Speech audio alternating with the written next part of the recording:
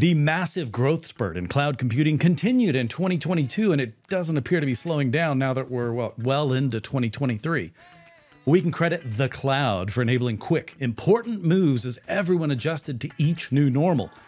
And as we've now completed the rapid adoption phase, characterized by a shoot first and aim later style that was undoubtedly necessitated by an endless series of unprecedented conditions and unforeseen circumstances, it's now time to return to the more pragmatic aim, then shoot.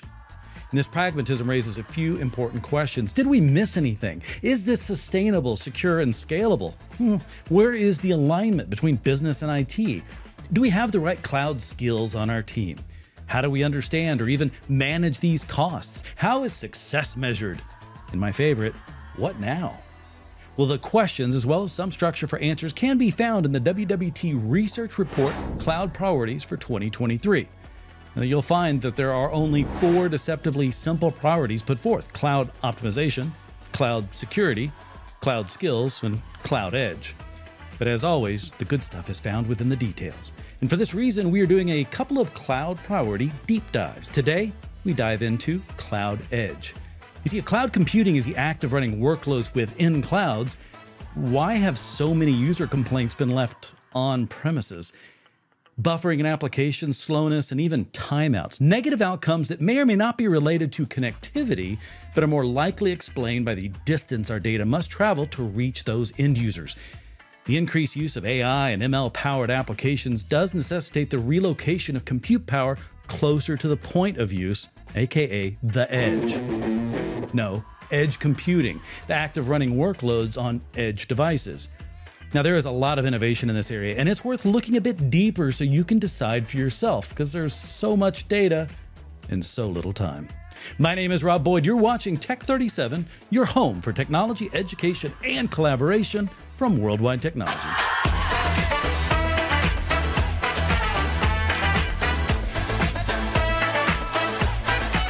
Well, hey guys, welcome to Tech 37. So glad you could take the time to join us. Let's get some introductions out of the way first. I'll start with you. Jennifer, do you mind telling us who you are, what you do for Worldwide? Sure. Thanks, Rob. It's great to be here and to be a part of this Tech 37 podcast. My name is Jennifer Adefala, and I'm a strategic solutions consultant at Worldwide Technology. My team helps support our business development and go-to-market initiatives for edge, cloud, and mobility solutions. And coming this June, I've actually been at Worldwide now for 19 years. 19 years. Wow, that's incredible. Okay, Jennifer. Kurt, what do you do? Have you been around as long as Jennifer? Not quite as long, but I am actually a distinguished solutions architect inside of our global service provider division. And I've been with WWT for 9 years. And for the last few years, my focus has been primarily on edge computing strategies for our telco space. Okay, excellent. Well, that's not shabby. But you've both been in the industry for a while. This is what you focus on, and this is why you're on this particular edition of the podcast as we kind of deep dive in a couple of different areas around the Cloud Priorities Report that Worldwide Technology released for 2023. This one specifically on Cloud Edge. And I want to make sure, because I think this is always important at the top, and Jennifer, I wonder if you mind breaking this down for us in terms of, well, what is Cloud Edge? Why is it considered a priority? What's the market like? So for me, in order to better understand what computing is, I think it's helpful to understand what edge computing is not. And edge computing is not a transport, and I'll explain what that is in just a minute. It's not a business application, and it's not cloud computing. So starting with the transport side, we all know what Wi-Fi is, right?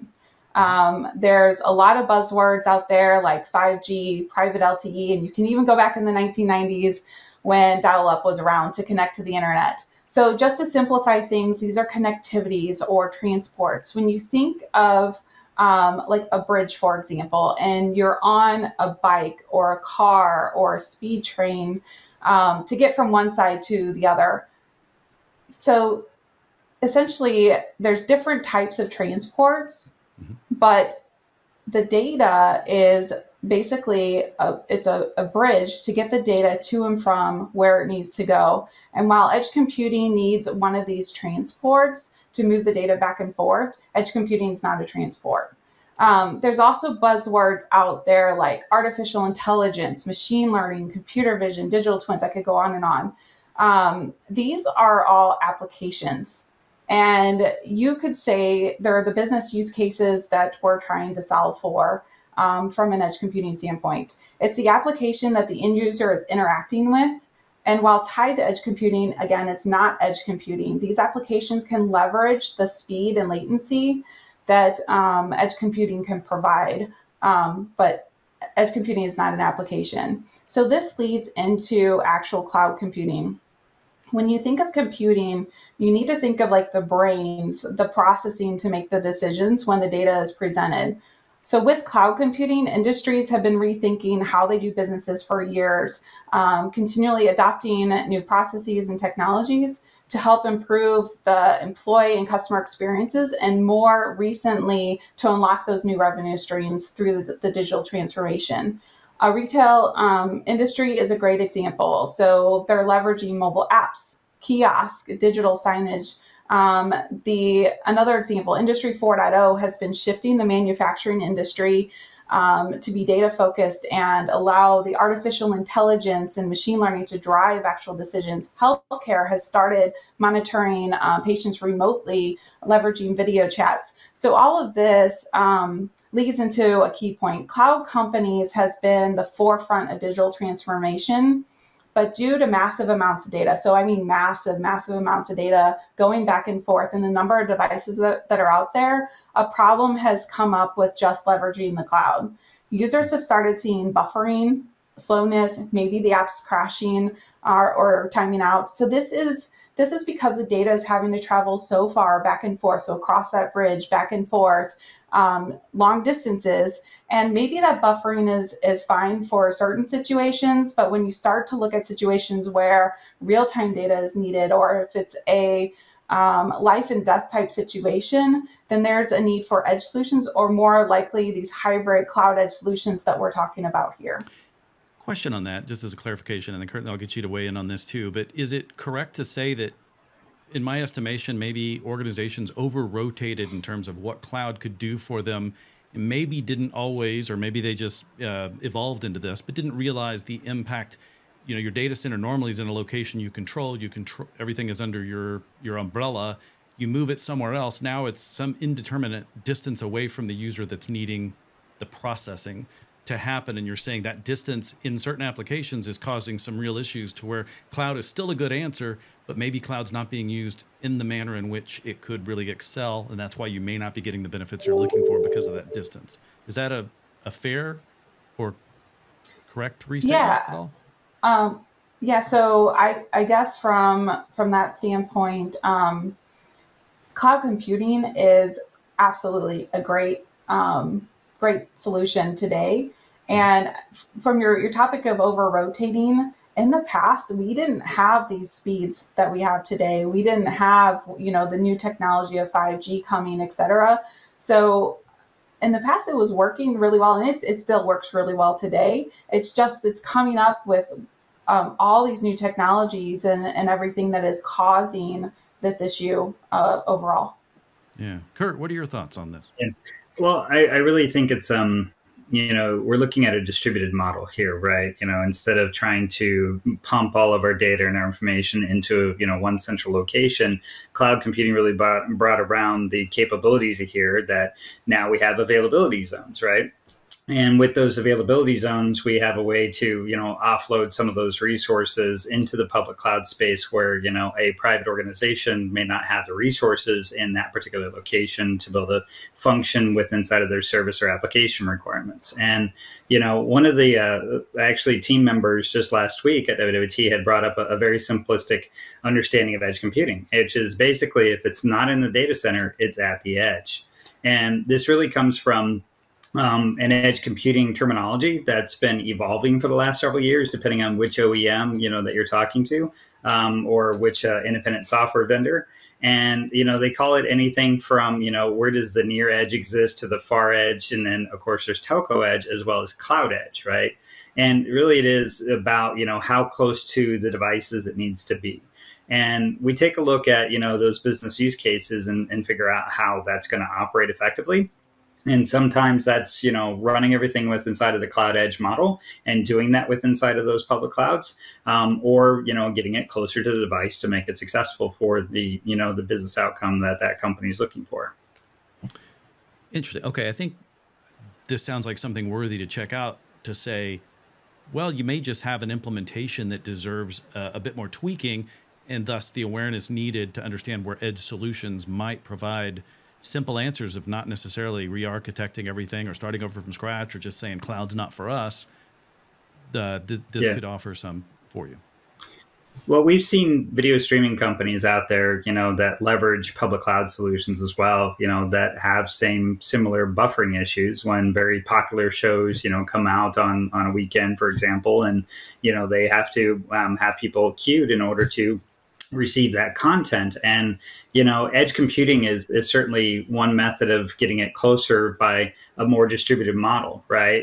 So instead of having something just in LA or New York or something, it's more like, now we're going to do this in the west side of LA and the central side, right? So we have ability here with inside of edge computing to provide more resource availability. And of course, looking at streaming, it's really about content delivery, right? So how do we do low latency, high bandwidth type of scenarios with inside of streaming technology? And that starts with being able to cache that content closer to the end device that's trying to stream with it, whether that's across the 5G network on a mobile device or somebody's laptop or TV in their home, right? It's all going to be something similar that they need to be able to connect into the closest edge, system possible to get the best experience. Well, and I like, Jennifer, you started to cover some use cases, and I think just kind of understanding what is the ripest fruit in the market right now for customers that are saying this is providing real answers for us. I wonder if you could cite some use case examples that customers are focused on. Absolutely. So Kurt and I have actually gone across our company and talked to lots of different industries, and the two areas that customers seem to be most excited about today are computer vision and the private wireless networks aspects. And they're just being what's talked about the most, and something that, and I guess a lot of times edge computing, you think of things that are maybe futuristic or, years out from now, but computer vision is something that is being purchased today. If you think about it, cameras are literally everywhere. They're in stores, they're at stoplights, they're even in cars now. So if you add the enhancements of computer vision software to those cameras, so think of turning it into a smart camera so that it can start to detect things. Maybe there's water on the floor and you need to alert someone to go clean up the water so that someone doesn't slip and fall on the floor. Or there's a box coming in and there's a serial number that it can scan to tell you what are the components inside of the box and the location. So not only is computer vision solving those operational issues, but also proving to be strong return on investment to justify those the business case overall. We actually have some real case studies that we have done recently with computer vision specifically. And one example is with a restaurant buffet business. They have thousands of locations around the United States, and they were wanting to minimize the food waste on the buffet line, but also keep the customers happy with their favorite dishes and having them prepared at all times. They had tried other solutions in the past with heat and weight sensors, but you can imagine the food spillage and things like that. It just wasn't a great solution overall. So by adding cameras over the buffet lines to watch the food, along with that computer vision modeling, they were able to get the visibility to report and track and alert and actually send a notification to the chefs to get the food out there on time with a 95% accuracy in food measurement. Yeah. And the thing I want to point out there, just to make sure I'm understanding it correctly, but so computer vision is using cameras as a sensor, less about like we might think of a camera, and then I'm going to view that camera and a human's viewing it. This is about computers using the camera as a source of data that can be analyzed, crunched, decisions made as it's fed back over based on what it dissected. You're saying in this case, the camera's not looking at the people serving a buffet or the either side of it. It's looking at the food and it's saying, this is what full looks like. This is what half full. This is what empty, you need help. looks like, perhaps, just to oversimplify. I'm sure it's more than that, but it's translating that into something that becomes useful for executing and keeping that condition from happening. Yep. Yeah, and absolutely. And the cameras themselves too. I mean, it's not just about, using computer vision on a camera. It also has abilities to look at the different types of sensors that are out there on the market too. So thinking of the heat sensors and the door sensors, and create an integrated solution for AI analytics to be able to process that information. In addition to that, I mean, we think about a camera that's looking at that buffet line while you have another camera that's looking at the patrons coming in the door, right? And in those cases, they can determine, when the heavy traffic is coming in, looking for particular food items, and to be able to make sure that they actually pre-order food before they even show up, so it's hot and ready. So there's certainly a lot of capabilities there. And just the same way as we look at, manufacturing, use cases with inside of computer vision as well. And, we have those factory line floors that are actually going through and processing, new equipment. For example, if we're talking like an air compressor going down a factory line and being assembled. Well, if you get one wire out of place, you've got a faulty, air compressor getting boxed up and shipped out. Where in this case, we can actually use those same type of cameras to keep an eye on those particular items going across the factory line floor, but then also use other cameras to monitor the equipment making the factory item too. So that way you've got less downtime, because you can analyze risk and build the setup maintenance schedules and everything in order to repair your factory line, instead of having a big revenue loss because of it being down.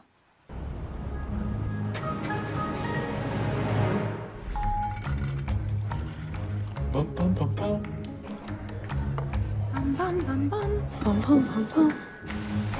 Bum bum bum. Bum bum bum bum. Bum bum bum. The technology inside, the technology that moves the world. Intel. Now, the reason why this is a cloud edge focus, because I've heard there's similar stories around, of course, using Bluetooth Low Energy, infrared for footfall traffic, and some different things like this that all come with their various sets of complexities. Perhaps this sounds like a very intelligent thing that requires probably some analytics, some AI, and or machine learning. Just throwing those terms out because I think something goes up when I do that. But that processing has to happen somewhere. And the idea is the retail location is not going to have a data center on site that's going to do that. So they are looking to say, how do we do that processing? It's not conceivable to cart that data across the country just to come back and say that bucket needs refilling or that hot pan.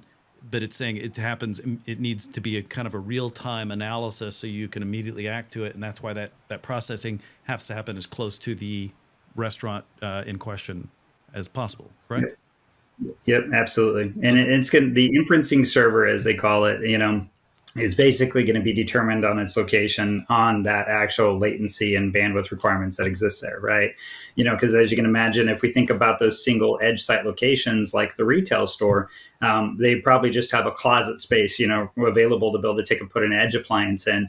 And so oftentimes the inferencing happens back at the cloud edge, while the immediate tasks that, require the camera setup and connectivity and everything in the application workload is happening inside that retail storefront. So there are, options that determine that, but, and it also depends on the risk for the company, right? When we think about how quickly does that, AI need to actually respond in this case, if a factory line, for example, needs to have an immediate response to stop the factory floor as an action item from the camera detection, then that could be something that's real time. If it's more tracking, security detection, those sorts of things, there can be slight delays. It's really going to be dependent on a customer by customer basis. Wow, that is a great point. And actually, I know you have some other examples around the computer vision. I wonder if I could ask you, though, real quick, because I don't think we'll need to stay on this one, but you'd mentioned, Jennifer, private wireless, which to me is a connectivity method. And we know this is not connectivity. Where has private wireless become important for edge computing? Yeah, so it ties back to kind of the first description where edge computing needs some sort of transport. So I guess it's coupling the three together, meaning the application, the computing, and adding the private LTE or private 5G as a use case on top of edge computing. We have some solutions that we are actually leveraging within one of our warehouses close to our global headquarters, where there was a challenge. Every time you moved a printer, you'd have to go out there and drop a cable and rewire it. So imagine thousands of dollars to have someone come out there and do that again, where with this solution, it can eliminate those extra costs with it becoming no longer needing the wired connectivity from that standpoint. Well, I was going to take a stab at my understanding of why this becomes important. And Kurt, you may want to weigh in and correct me here if this is something you're comfortable with.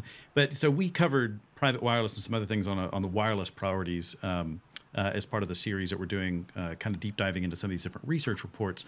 And as I loosely understand it, one of the benefits, a lot of people don't know that private wireless, such as LTE, running on CBRS band, something like this is now available to where you have, I don't think a lot of people realize that Wi-Fi is not the most controllable connectivity that's easy to work with. And there are certain technologies like you guys apparently deal with quite a bit that need a very predictable rate of timing that you can rely on. And because of the fact that it's controlled centrally in the core, there's a controller in the core for a private wireless type of thing. You've got a lot more things to play with to really guarantee that your machines are able to communicate, or your devices, or whatever it may be that you're trying to solve in a very consistent manner, especially in an area that may not even make sense for Wi-Fi or have other technologies available to it.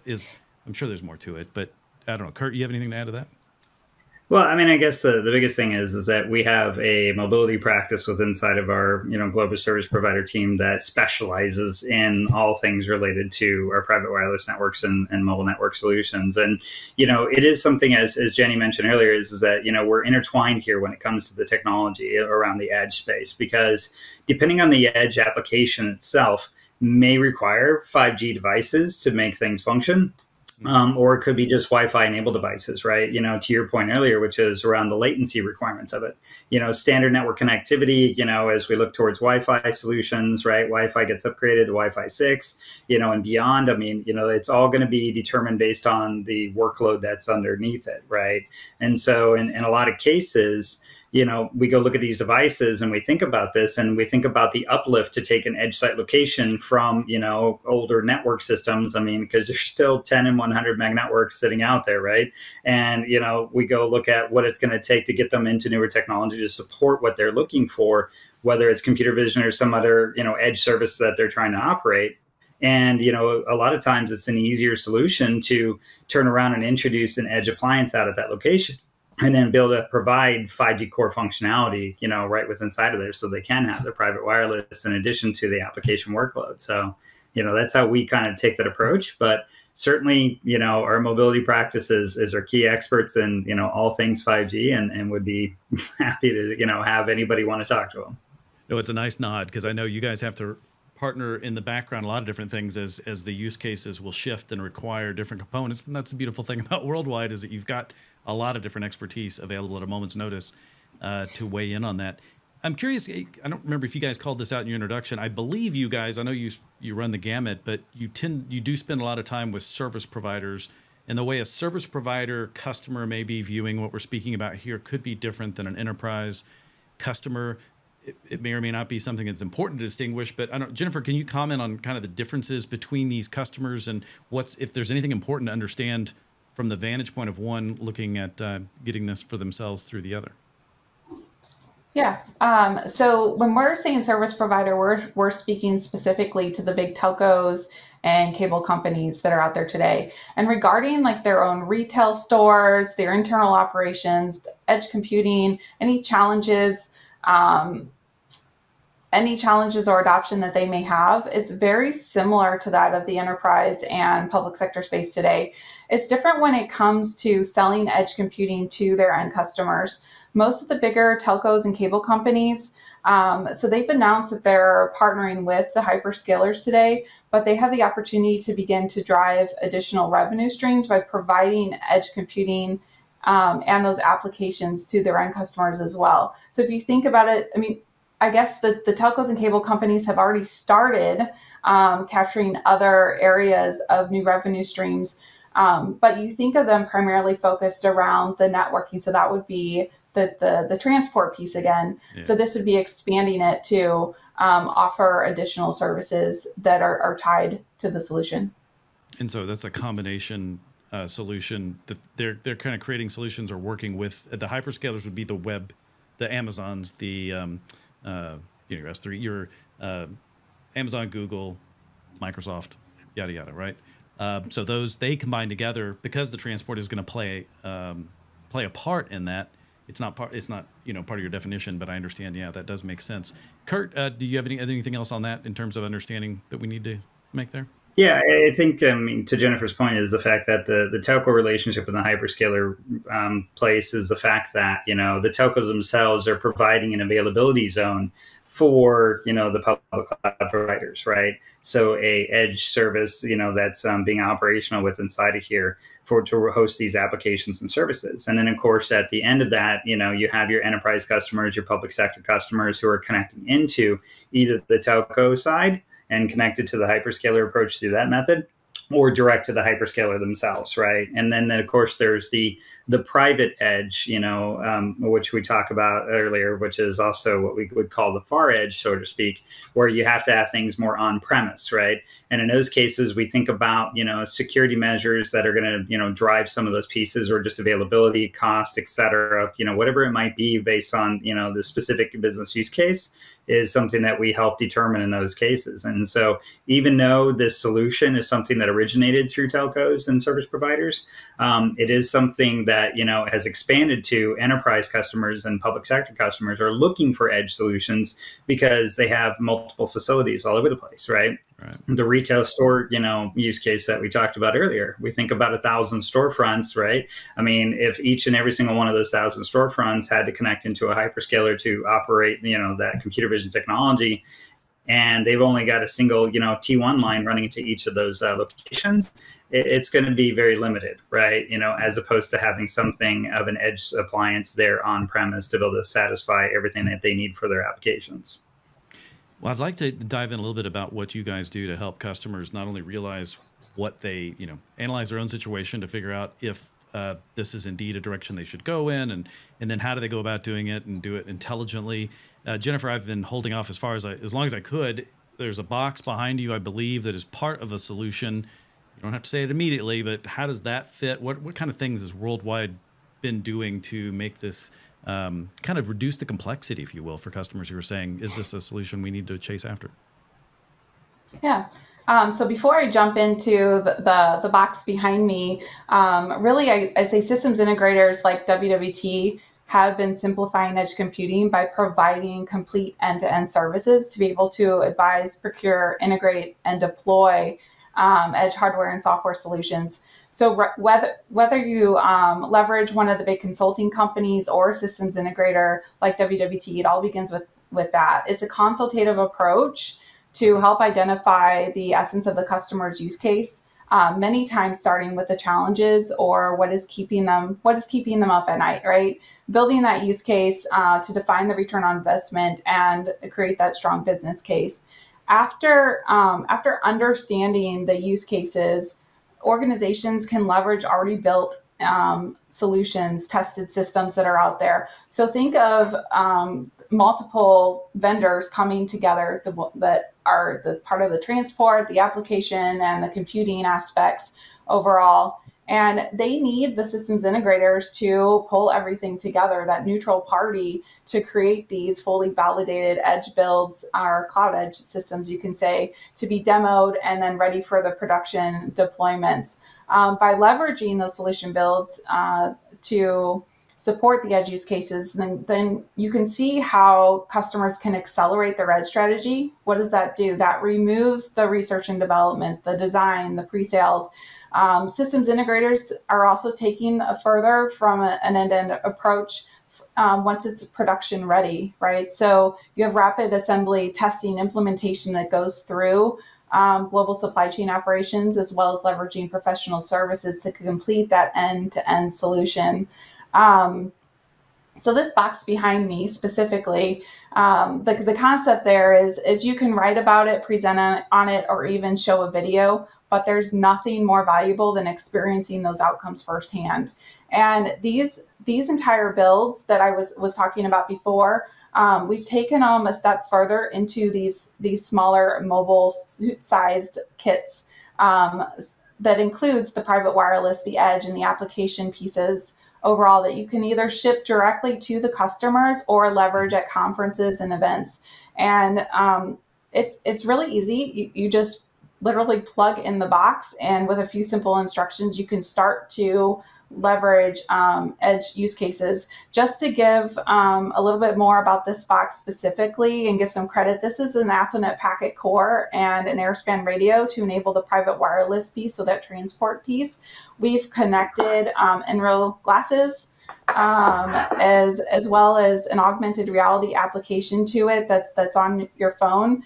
And you have the capability to add the hybrid cloud edge piece as well, to have that complete and that complete box solution. And for this one specifically, literally you plug in an Ethernet cable, you turn on the power, and then you go in your phone and you start up the application from a setup standpoint. And you can see how then if you're experiencing that solution, it can help accelerate the adoption of cloud edge hybrid solutions today.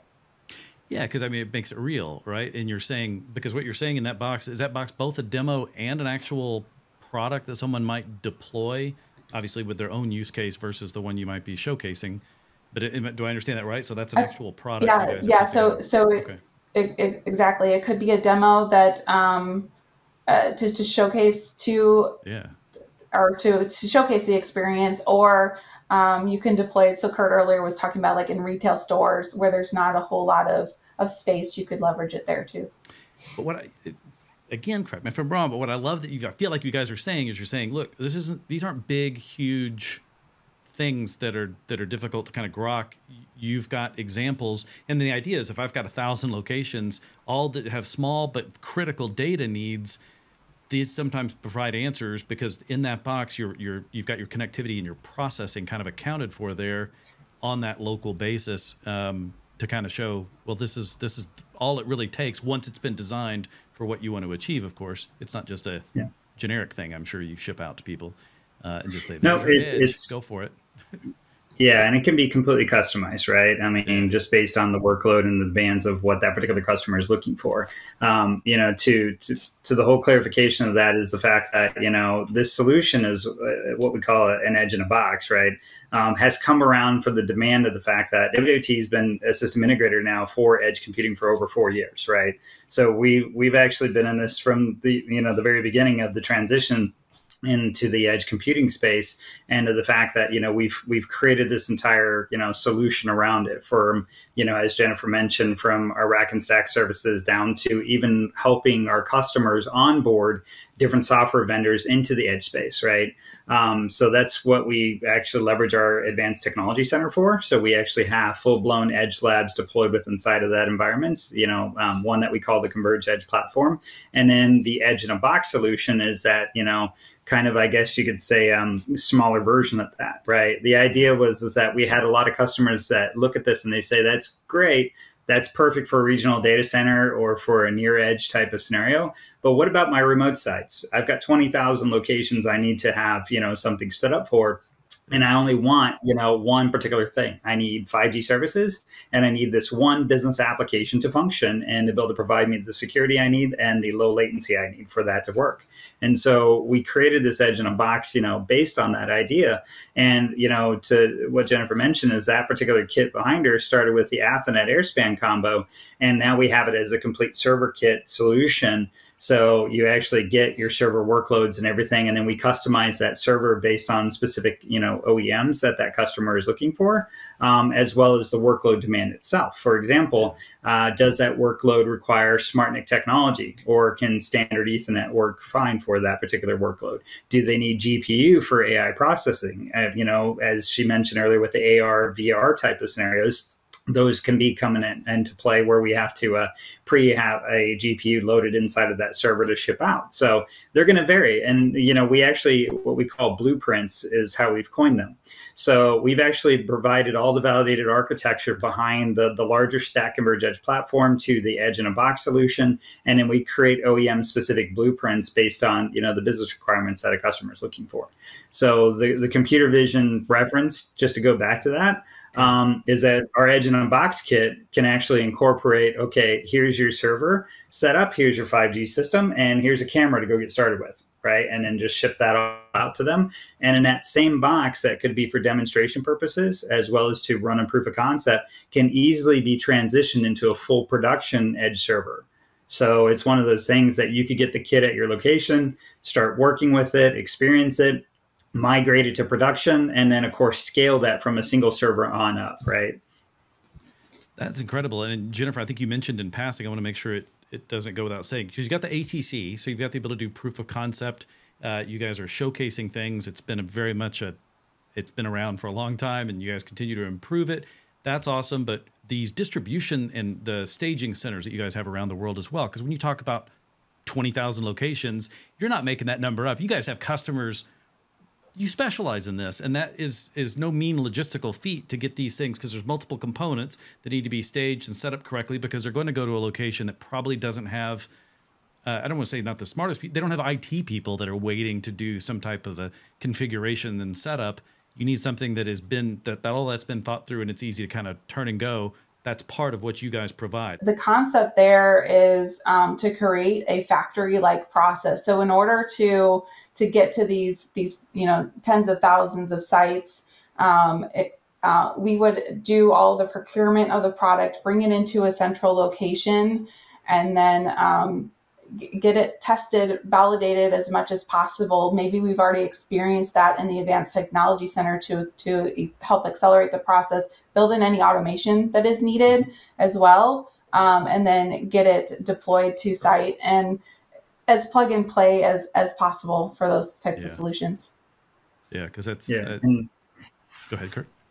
I was just going to add in there too, is that those integration centers, as we think about it from the edge computing perspective, is that, oftentimes all of our edge demonstrations, and we do proof of concepts out of the Advanced Technology Center. Well, that becomes a little difficult when you're working with people in EMEA or over in, Asia region.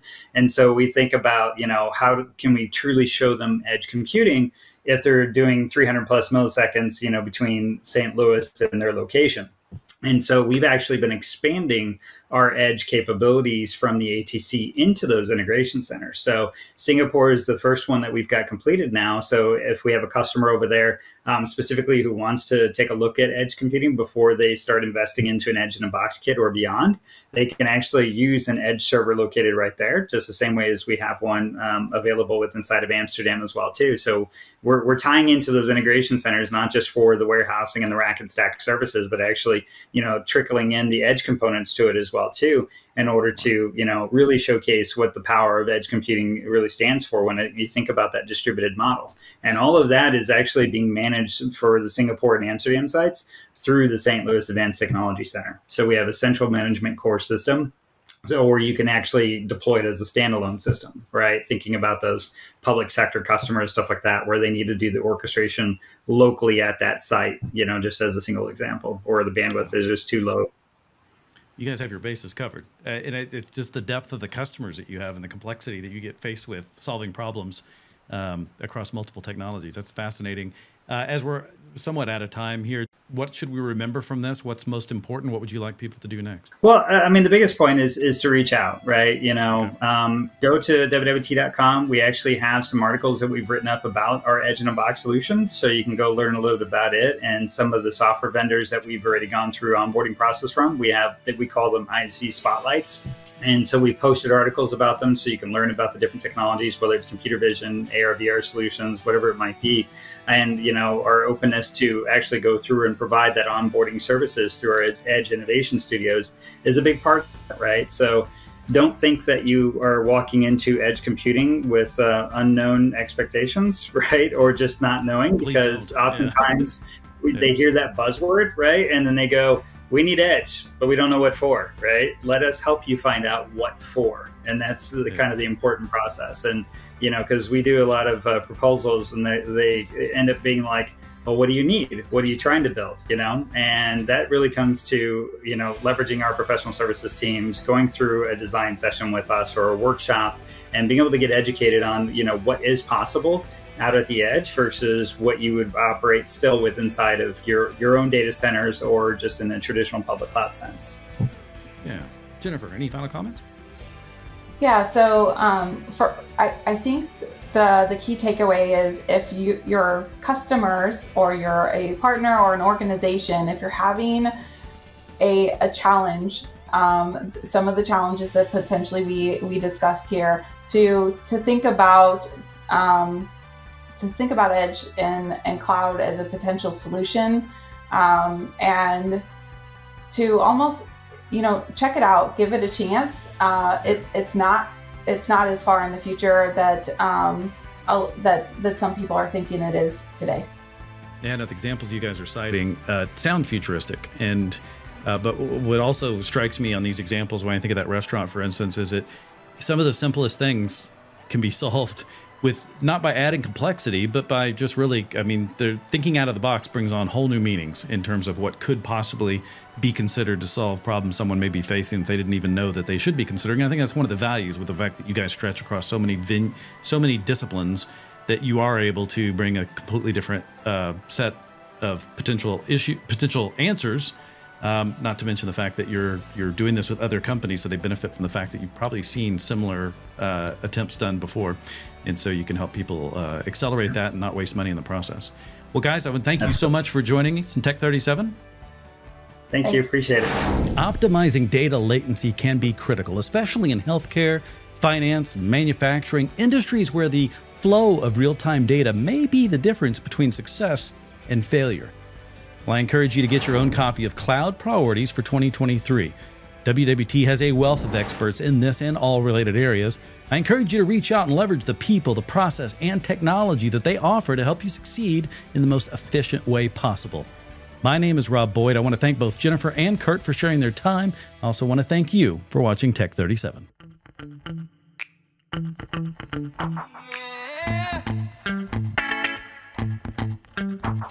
Yeah.